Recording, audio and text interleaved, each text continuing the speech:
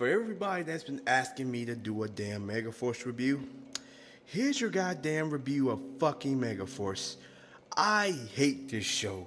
This show is one of the worst seasons I've ever watched, if not the worst season I've watched. And I hate that I ever put my time into watching this show. I hate that I hyped this show up because it was supposed to be the big 20th anniversary and we were going to get to see older Ranger suits and older castmates come back.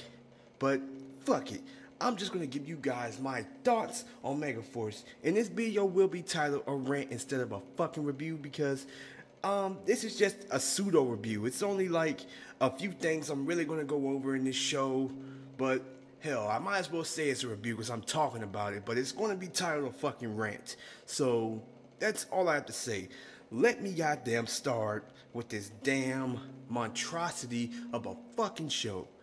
Megaforce to me is just so bad, and it's just such a misstep of a damn show. I'm gonna start off with the theme song. The theme song sounds terrible. It sounds like a horrible mashup of the samurai theme we got. It just sounds terrible and it's edited horribly, and I understand that this was the 20th anniversary, but you guys could have at least tried with the damn theme song. The motherfuckers actually played the samurai theme in the damn show because they can't tell the difference between the Megaforce and the goddamn samurai theme. That is how lazy and how half-assed that fucking theme song is. It is terrible. In my opinion, they should have used the theme song that they used during the fucking morphing sequence. That song sounded like it had some motherfucking promise. Alright, let me move on to the fucking characters. Go say one of the worst mentors in the motherfucking show.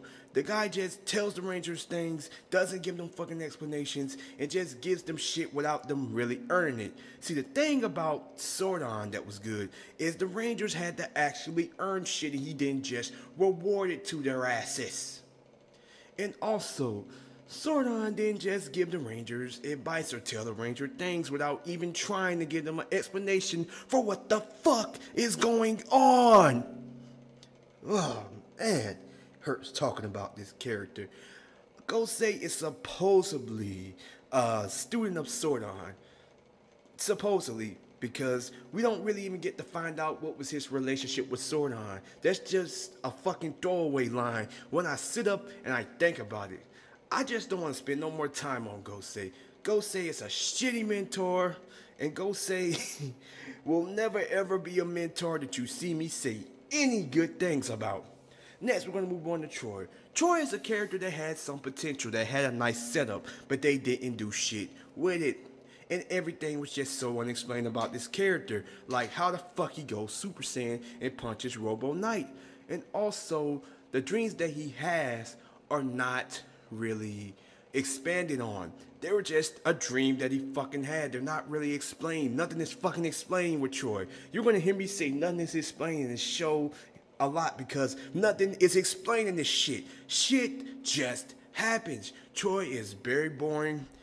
The actor just doesn't even seem like he likes the fucking character he's playing because the actor who plays Troy, what was his name? Andrew Gray. He's actually a very charismatic guy. He's a very funny guy if you've seen him at Power Morphicon and at Comic Cons.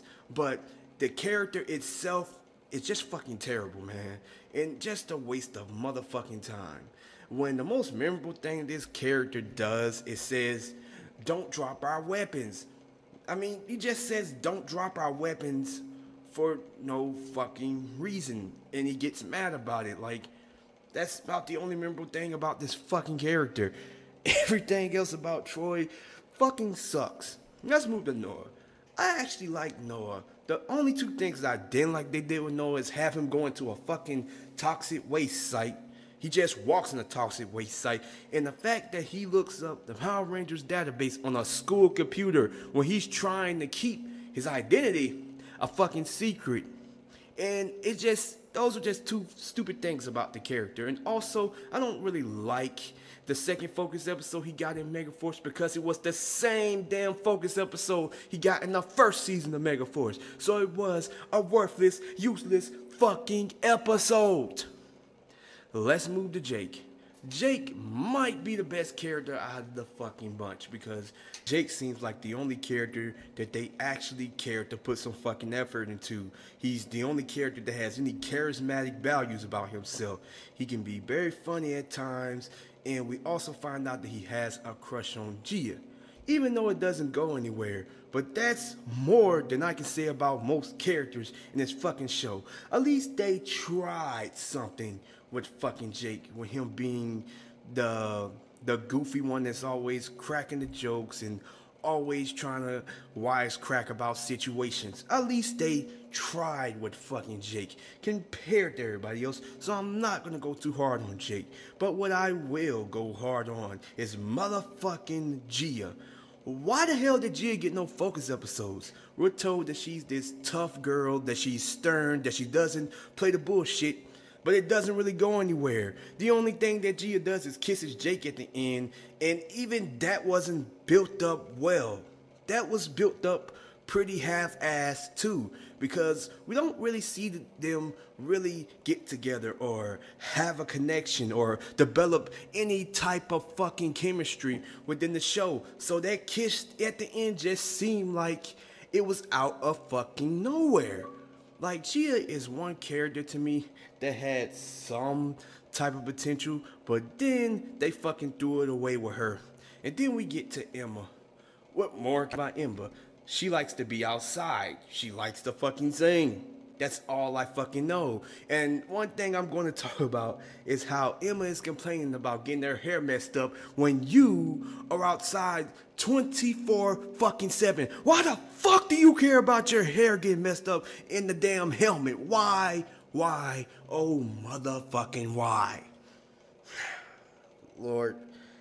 Then we get to Robo Knight, who is a character that has charm to him, but we really don't get any backstory or explanation on Robo Knight either. He's just a character that has charm to him that will give you a laugh every now and then. That's all I have to say about Robo Knight. Then we get to Tenso, which is pretty much motherfucking an alpha knockoff. And then we get to the villains. Every villain in this show is poorly written and incompetent except for Brock. And Brock isn't even that great of a villain. I failed to figure out why the hell is Abra Morkar over the War Star if Brock is the son of the Emperor? Why is Morkar the leader of this? Why? And then we get the Creepox, where all we know is he doesn't like humans. That's it. It doesn't really go anywhere. And he's destroyed in like the first 6 or 7 episodes of the show. So he's pretty much gone. And then we get to the Armada, which has no connection with Brock whatsoever. I mean, they state they have a connection, but it seems like they don't have any connection at all. And it is not explained very well within the damn show. I like to say, man, the whole entire Armada just seems like worse versions of their Sentai fucking counterparts. Like, if the Gokaiger writers just wrote the basis for these characters and added nothing to them and didn't really execute these characters right. That's pretty much the Armada. There's nothing unique about them. There's nothing to really say. The only two villains that are any type of interesting are Brock and Metal Alice. The way you just see Brock and Metal Alice relationship just it doesn't really develop, but their relationship is really intriguing within the show, with her just being kind of like his assistant and willing to do anything and go above and beyond for him, much like Camille did for Daishi in Jungle Fear. But I do have to ask one question. How the hell is Brock switching in between all of these forms? I mean, I do like the idea of him manipulating different factions and shit, but he just pops up in different forms with no explanation, and he calls his brother an idiot when there's been no indication that the two do not like each other out the show. And if they didn't like each other, it's not explained in the damn show. It's just random. Just random as hell. But Brock, I gotta admit, is one of the better villains of this show and intriguing, even with all of his flaws. And I mean, Brock has a few, as I just named. I will say that he is one of the best villains in this whole entire TV show. And that's probably gonna be the nicest thing I say about motherfucking Megaforce. Because this show is just damn terrible. Let me just continue. For one, how the hell does Gosei get access to all these older powers? Nothing is explained. And don't come in my comment section with all these goddamn fan theories and shit. I swear everybody in this community tries to use their fan theories to excuse plot holes that are in these shows, but it was not written in. So what you're saying is not canon. I have a lot of fan theories, but I do not go around the community and treat them as if they are legit, and I mean legit commentary, but I'm off of that subject. Another thing, how does Robo Knight come back in the end? Didn't he sacrifice himself for Orion? Oh yeah, Orion. I forgot to talk about Orion. His character is so forgettable that I forgot to even mention Orion. Oh yeah, so Orion is a survivor of a fallen planet, and he somehow got the powers of the Silver Ranger Morpher. It's not really explained how that Morpher ended up on his planet. And also, Orion took out a whole spaceship with a fucking pebble. Like, he literally had a pebble and one of those little mini catapult things that you used to play with as a kid. Took it and took out a whole spaceship. What kind of fucking logic is that? But okay, let me stay on topic. So Orion pretty much comes to Earth to get revenge for his fallen planet. And that's pretty much it. They don't really expand on his planet. He doesn't really talk about the people of his planet. He doesn't really talk about his planet at all. He just wants revenge for it, and that's all we know. We don't know nothing else about this planet. And apparently, Gosei has knowledge of this planet, but that isn't expanded on either. So this planet is just a random planet to me, because all I know is that Orion lived there, he got destroyed, and he wants revenge for it. That's all I know. And when Orion arrives on Earth, he doesn't have a fish out of water moment or a fish out of water type story. I mean, it would make sense with a man coming from a whole entire other planet, but they don't expand on that at all. He just adjusts his turf and everything just seems fine, which was pretty weird to me. It's also very weird how a Ninja Steel Brody, who has been on Earth 10 years, just adjusts to Earth and everything's fine, when Earth had changed so much from where he had been taken off of Earth. I don't understand it, I don't get it, but that's Neo Saban's logic, I guess. I just don't know. I don't know. So that's all there is to Orion. It's not like we've seen this plot before. It's nothing special. They don't really add nothing to it. They don't expand on it. It's as simple and as basic as it could honestly be. So I'm just gonna say whatever to that. But let me get back to talking about this damn show. Also, we have unexplained Sentai suits in this show. Like, why are there pre-Super Sentai suits in a Power Rangers anniversary show? Why? It's so disrespectful to the legacy that had been built over 20 years then, to have unused Sentai suits in this show. They just appear and they give them names and all, but they don't explain where they came from. It is just so mind-boggling how they just treat this like it's nothing. Oh yeah, this video is going to be long. It's already passing the 14-minute mark, but I'm not finished. I have to talk about the legendary battle, or as fans know it, the legendary letdown. Pretty much, the legendary battle just happens. Every ranger from every season just appears. There's no explanation. there's been no real connection built between these veteran Rangers and the Megaforce Rangers. Hell, they don't even bring back the veteran Rangers that appeared in the show before the legendary battle. So it just feels so awkward and so weird to see these veteran Rangers who have never, ever, ever, and I mean ever, even mention the Megaforce Rangers in their mouth, acknowledge them, and treat them as if they have a close bond or relationship. I need a stronger reason for we're Power Rangers to explain to me why these Rangers put so much faith in them in this episode. These are people that you don't even really know, but you're acknowledging them? Well, okay, whatever. And I swear, man, every veteran Ranger appearance and the legendary battle is just so lackluster. Nobody really gets any lines but Tommy, and even his lines are lackluster. Like, you guys managed to give Tommy all this stuff, but you don't give him shit in this episode. Like, you guys have already given Tommy the whole world, but you don't give him shit in this episode. It just seems just so awkward, man. It just seems like they just half-ass put this all together in the last minute, and it's just so rushed. Like, I think they just knew by then that we fucked this up.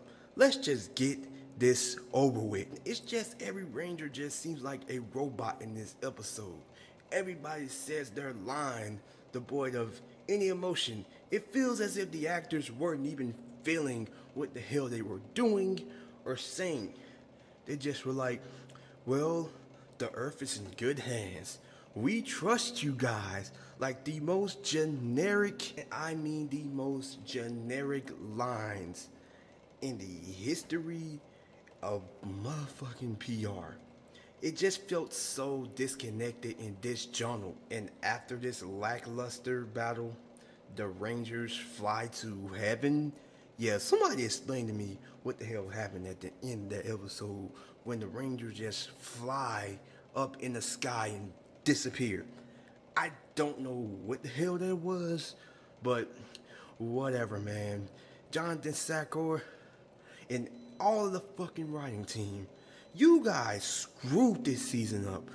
You guys really left a dent in PR with this season. This was supposed to be the big 20th anniversary. This was supposed to be the biggest anniversary of all time. And yet you messed it up. Everything was just so basic about this show. The characters were basic. The legendary battle was basic. I mean, overly basic. The plot was basic. The theme song was basic. Everything about Megaforce is basic. Nothing is unique about this garbage pile of shit. Now, those are my thoughts about Megaforce, man. I cannot stand to even watch it again. I will never watch it again. So I went ahead and got this rant out of the way. This show tried to be MMPR, and I don't know if the writers woke up, but it was 2013. Children programming had changed so much from 1993. These kids want more from shows nowadays.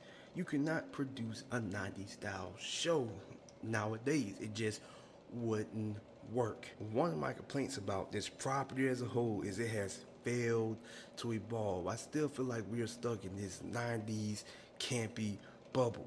Sure, we've had some flash in the pans that have taken this franchise above and beyond, but it's never been with consistency. It's never been consistent. It seems like when they take 2 steps forward, they take 2 steps back, and we are in the same, and I mean the same boat as we were in 1993. And this season is the biggest example of it. I know Samurai was a terrible season before it, but at least, and I mean at least, some of Samurai's plot points and characters had some competence to them. This show has no competence whatsoever. It is just idiotic from the start till the goddamn end. And that's my thoughts on Megaforce. Now, you guys keep supporting me and subscribe. Help me reach 1K because this, and I tell y'all, this felt like I was being crucified on this episode because I had to get up here and talk about Megaforce.